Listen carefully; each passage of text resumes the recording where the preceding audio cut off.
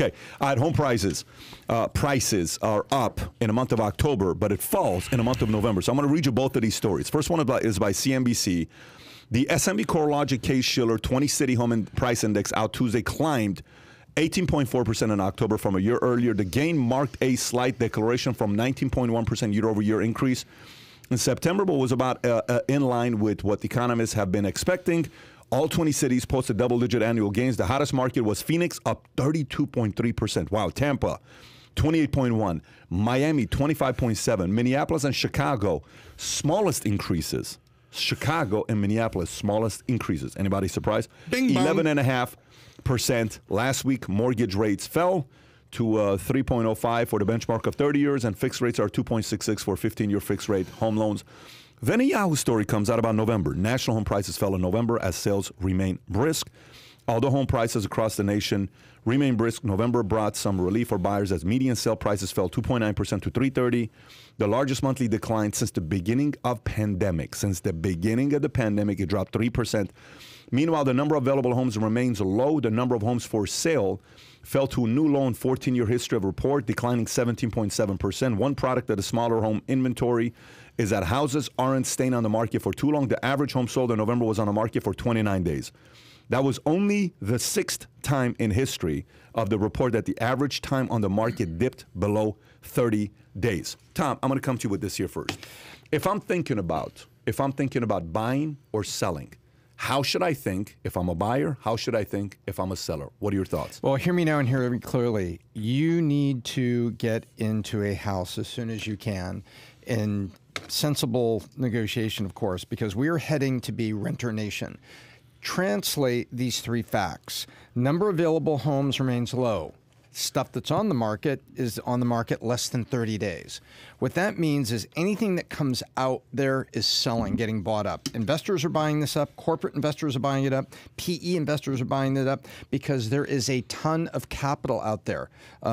Pat, you seem to have mentioned on a few podcasts that we've printed a lot of money in the last year. Yep. That capital is lands upstream, not downstream with people. It lands upstream at the end of the day. And we're about to become renter nation because what you see here is big money is buying up these homes and you're going to be renting. So if you I don't understand what that means, Tom. So I'm confused here. So you said go buy because big money's buying up properties and you're going to be a renter? Unpack that for me.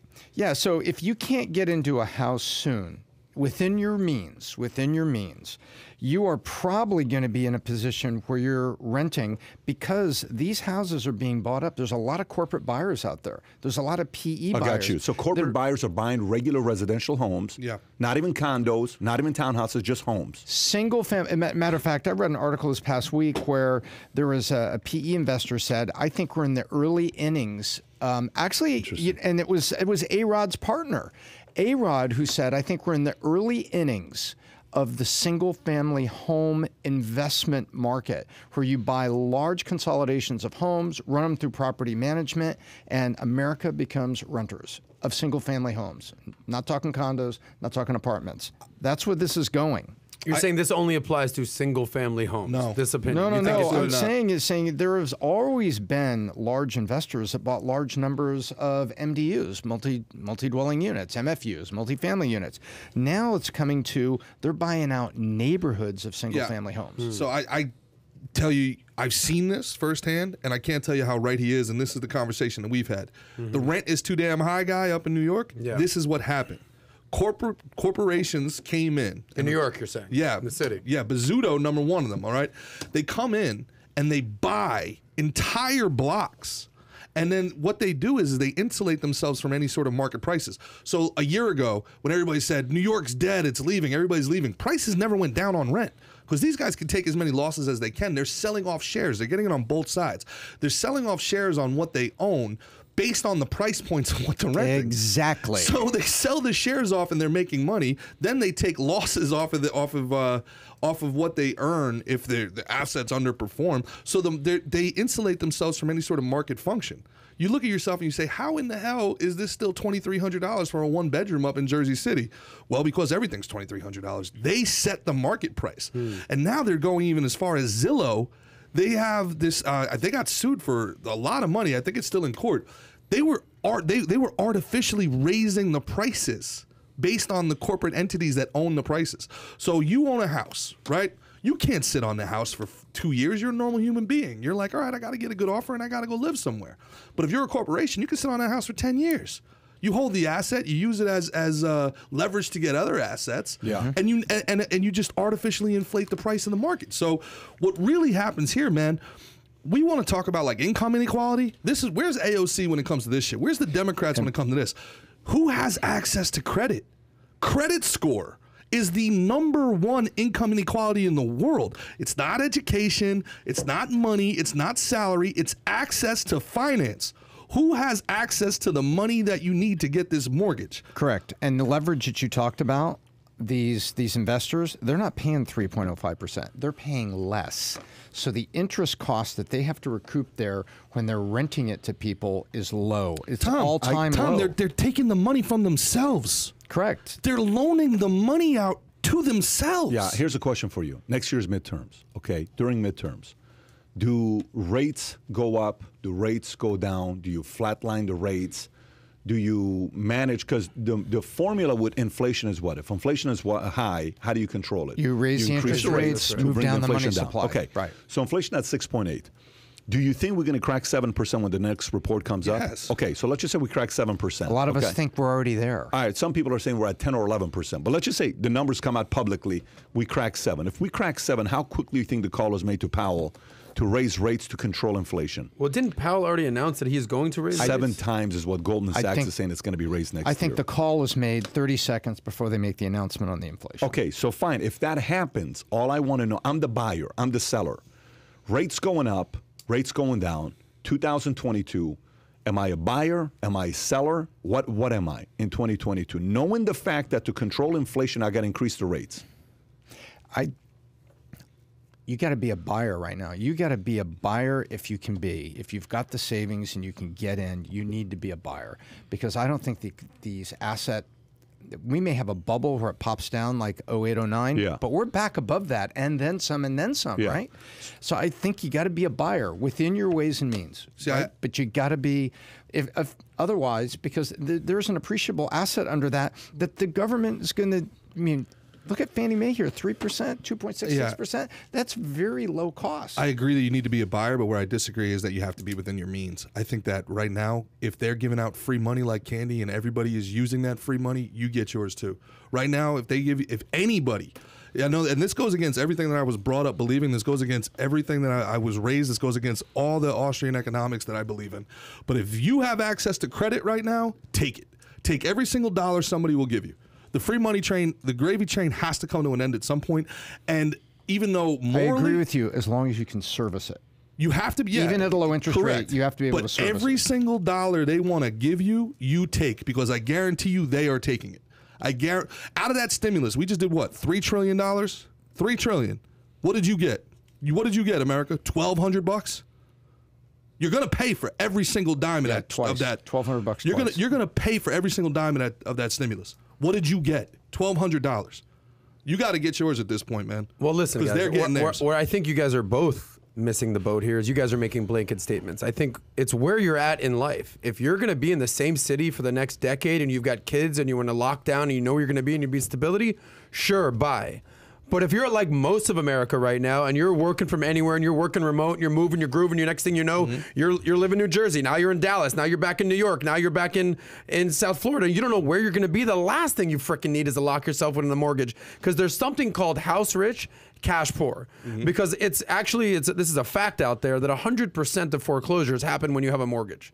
So there's a lot of people out there that buy a house because they're fed, buy a house, American dream, you got to buy a house, and they get in the house, they're like, holy shit, I didn't realize that I need furniture for this house, and I didn't realize that I got to pay maintenance, and I got to pay taxes, and I get insurance, and I can't afford this fucking house. Yeah, but Pat wrote an amazing article. What year did you write that article in the Denver Post? Now you're Post? back in 2008 where people were enabled above their means. Exactly, and that's what happens in 2008. And tell us about that article you wrote. Denver Post, 2012, years ago. It was a I think ended up being a cover story. There you go. Home buying, go with cold, clear logic. and I was renting at the time. Yeah. And I had $500,000 in a bank, and I was still renting at the time. Wait. Scroll back up. We're not going to go right past those bell bottoms, are we? Yeah, that's a bell bottom. Oh, I'm a bell-bottom guy. What's buddy. going on here? I'm a bell-bottom guy. Yeah. Pat, so full disclosure, I'm in a very similar situation. Were you married at that point yet or no? Not yet. Yes. Okay. I was married. We had Tico already. Okay, gotcha. Well, I'm in a similar situation where I've got a lot of cash in the bank and I'm renting. And where have I lived in the last 24 months? But Adam, you're an anomaly, okay? Because you choose to live this minimalist life at the age of 40. That's not a very, very common. So you're not everybody. You're probably 1 in 1,000 of a person at your age that's choosing to live like you. You're living below your means. You're a saver. You're not a Gucci guy. You're not a Ferragamo guy. You're not any of those guys. I don't see you with a Rolex. You're very much of a. You're exactly that the rich man. What's the Rich next Dad door? Poor Dad? Oh, the millionaire next door. Millionaire next door. That's who you are. I'm a You're the millionaire next door. I read that book. It changed my life. I love it. That's exactly who you are. Yeah. So your philosophy works for 100% of people. If they apply it, it's going to work for them. Yeah. My question is more or less of somebody right now that's sitting there saying, who has the means, who has got money in the bank, they got $200,000-$300,000, but they got $100,000, $200,000 to put on a down payment, and they can still afford to go out there and live in that place.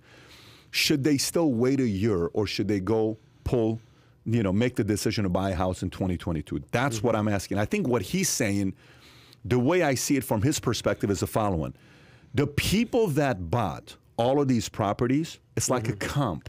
Here's what I mean by comp.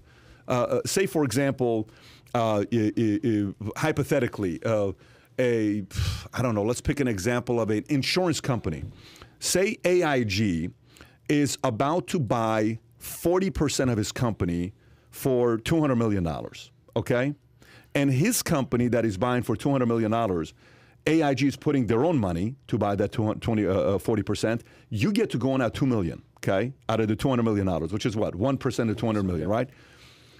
AIG is optimistic they can turn this thing to a $5 billion company within the next 3 years. Do you think AIG is going to let you lose your money? So you're banking on, there's no way they're going to lose their $198 million. My $2 million is going to make money.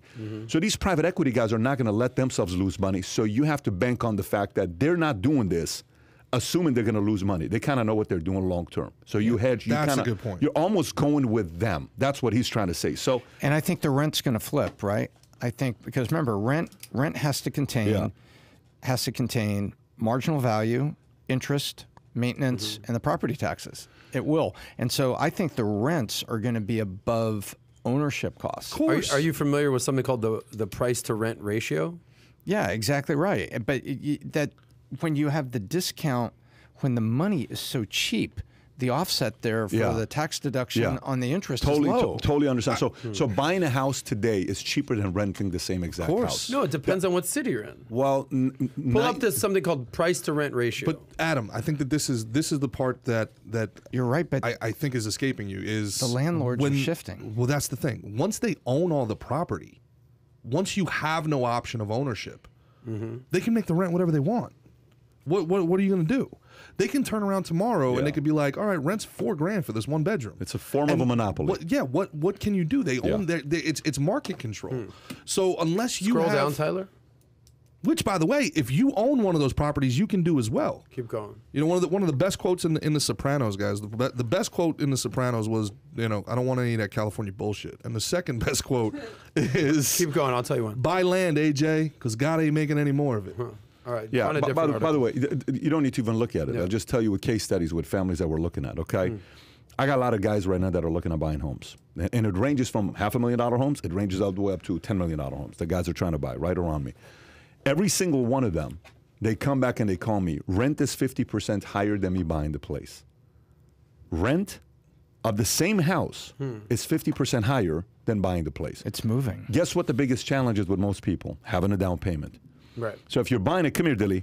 If you're buying $1 million home, do you have that 20% to put down $200,000? So if you enjoyed this little short segment from the podcast that we did, here's another short segment to watch. Or if you want to see the entire podcast, click over here. Take care, everybody. Bye-bye.